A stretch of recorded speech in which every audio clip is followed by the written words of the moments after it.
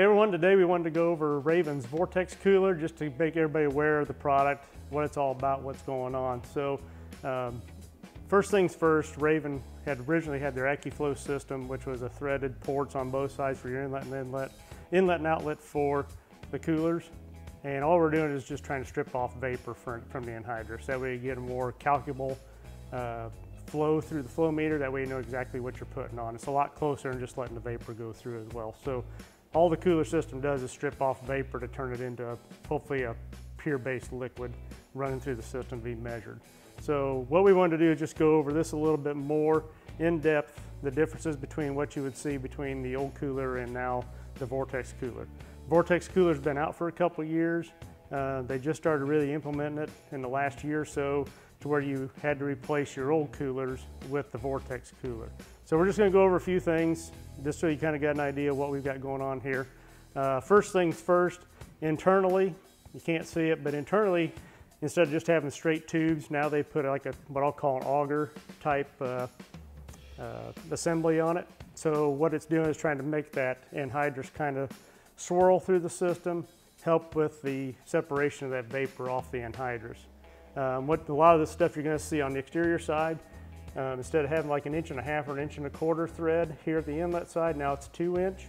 And then here on the outlet side, this was normally female threaded as well. Now they've got what I call a Victolic fitting. So what it's going to be is a 2-piece clamp that would actually hold all your fittings in place for the bottom side. And that also ties into a lot with the HP Plus system, which is a totally different system itself. The other thing I would point out on the older coolers, a lot of your threads here have been 3/4. Now these are 1 inch. So you may have to reduce down, put a reducer bushing in it or something like that. Same way with the inlet side, you may have to take that from a 2 inch down to maybe 1.25 inches or 1.5 inches to get it matched up well to what your system is now. Then you just got your refrigerant line still, that's still the same. Nothing's really changed there. We'll go to the back side of the cooler.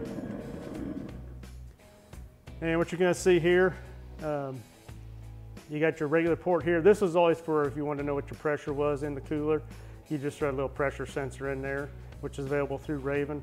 And then this port here is mainly for like your HP Plus systems or a Vortex system, like a complete system where you can actually bleed that down. Would be all an internal bleed. So you have some valves and some other hose.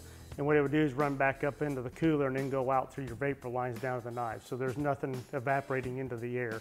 Helps, basically in a sense, it's helping bleed down the system a whole lot faster and safer. So just wanted to go over the cooler a little bit with you.